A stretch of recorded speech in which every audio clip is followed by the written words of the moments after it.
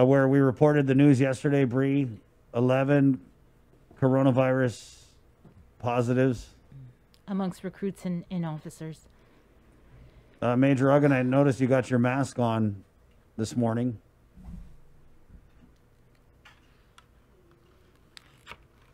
Major? Yes. Yeah. So. I have people coming in and out of my office, so I wear it. Nice. That's good. Yeah. Safety first. Tell us about these 11 positives at DLC.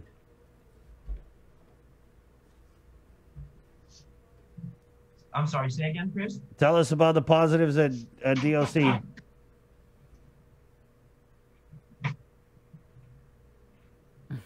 Nice headphones. Those your daughters? I think that's better if I put on right my on, earphones. yeah. There you go. There you go.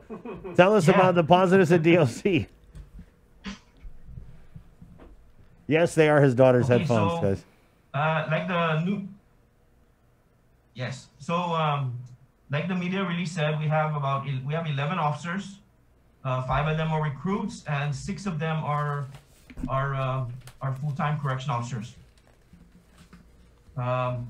Within the last week or so, several of the officers were already on personal leave, and they reported they were starting to experience flu-like symptoms.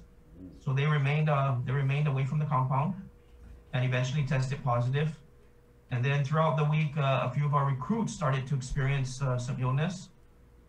We have 15 recruits, and out of the 15, 5 of them are positive. We have about 10 of them, I believe, that are, or 9, give or take, that are on quarantine. We went ahead and secured them just as a precaution. And so they are on quarantine. A few of them are getting a test, not all of them. And so we're still waiting to hear back on those results from those officers. Why aren't they all getting tested? Well, some of them are. Some of them are not feeling symptoms at this point, but they're still on quarantine. Mm-hmm. And so we've been advised that, if they get exposed, to give it a couple days, to see if the symptoms develop. Because if they get tested like right away, they may get a negative, but turns out they do have it. But it takes a couple days for the virus to appear, to show itself. Do they all work on the same shift? No, ma'am.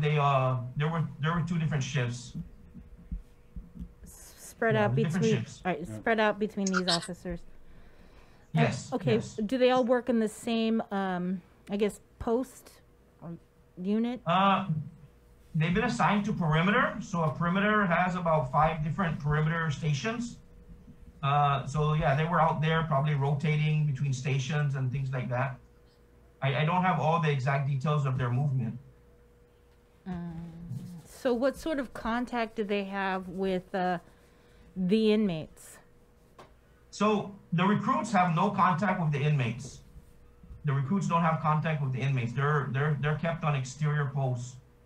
The other officers, again, about 3 of them were not even in contact with the inmate. They were already on personal leave for other issues with their family. And I think one of them that did have contact with the inmates, this past Sunday, we tested 20 of those inmates, and 10 of the officers that may have had come in contact with the one officer that tested positive while on post, and those results came back as negative. What about you said inmates? What about inmates? How many of Yeah, them were tested? 20. Do you have the results? They're negative. All 20 are negative. Okay, that's good. Are there any other tests pending? Test results pending? We have a few officers. We're following up on a daily basis I have a few officers that are waiting for the results. Some are not feeling any symptoms. We got a few that tested negative, but they're waiting out the 14-day period to return back to work, because they're required still to remain out for the full 14 days, even if they have a negative result. So how many total officers are out?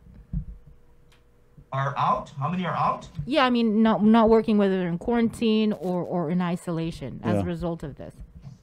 As of yesterday, I have 19 officers that are out on quarantine. Some, like I said, some are waiting for their test results. Some have already tested negative. And plus the 11 officers that are out because they tested positive. So about 30, a little over 30 officers. Okay, so what are you having to do to cover down and to make up for this shortage in personnel? We've made a few reassignments. The operations commander has made a few reassignments of personnel. Again, most of our operations were already suspended.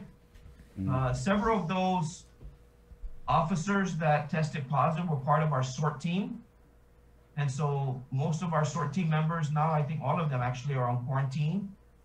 So we don't have that available at this time, but again, we're just making arrangements as best we can to get through this situation. Some of these officers will be returning back next week.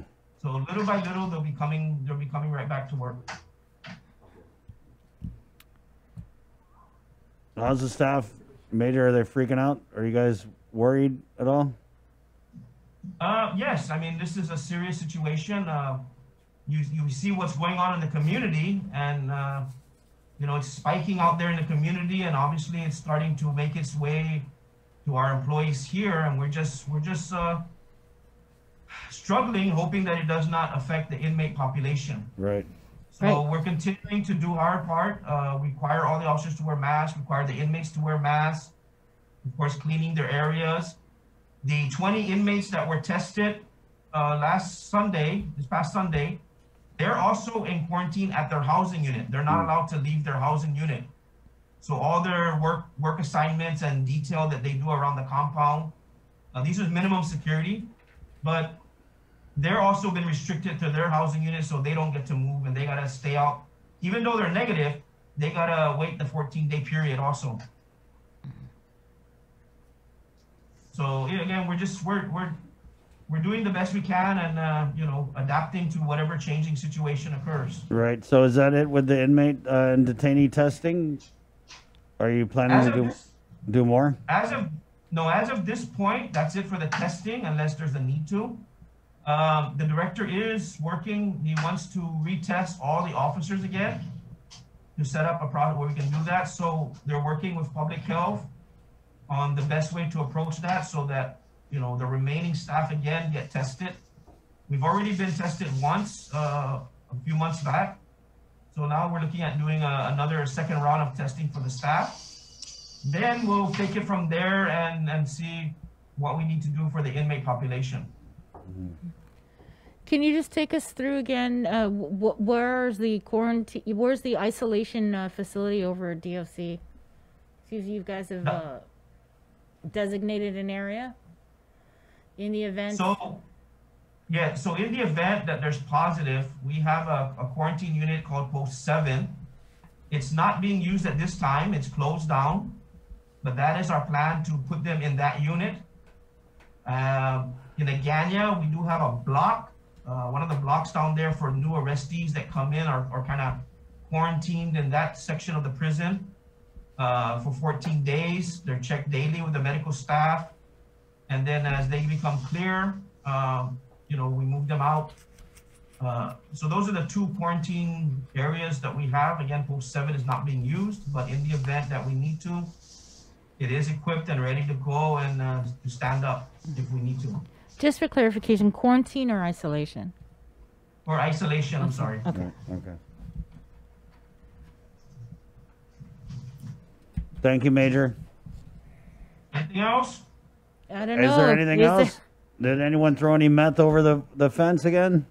Any officers get caught bringing in meth or chewing tobacco or weed or anything? No, if we did, they'll be arrested, so you'll know. Okay. Anything else we need to know, Major? I'm looking you in the eye. No, we are, despite what, our challenges here,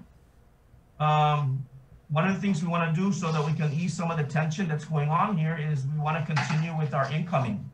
That's good. As you remember, we started that for 1 day, and then we had to suspend it due to the visitation staff that assigned there were quarantined. Yeah. They've all returned. None of them tested positive. They all came back. And so we want to move forward with personal hygiene incoming for the remainder of the population. And so we're going to start doing that next week, 1 unit at a time for different days in the week, so that, again, they can get some of their materials and personal hygiene and some other things. And hopefully that will, I mean, I know it will ease some of the tension that the prisoners are going through with this extended lockdown. So again, we're still moving forward. We still have a prison to run. And so we can do it, and we just have to take safety measures to get it done. All right, thank you, Antone. Okay. All right, you stay safe. Thank you. God bless you. Okay. There's also virtual sweet spaghetti, Major. I don't know. Are you a sweet spaghetti guy? Trick or treat? A what? Do you like sweet spaghetti with hot dogs in it? Because that's what we have, virtual sweet spaghetti with hot dogs.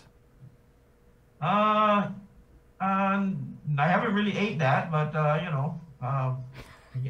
sounds good. So Sounds good. Go for it. There you go. All right. Okay.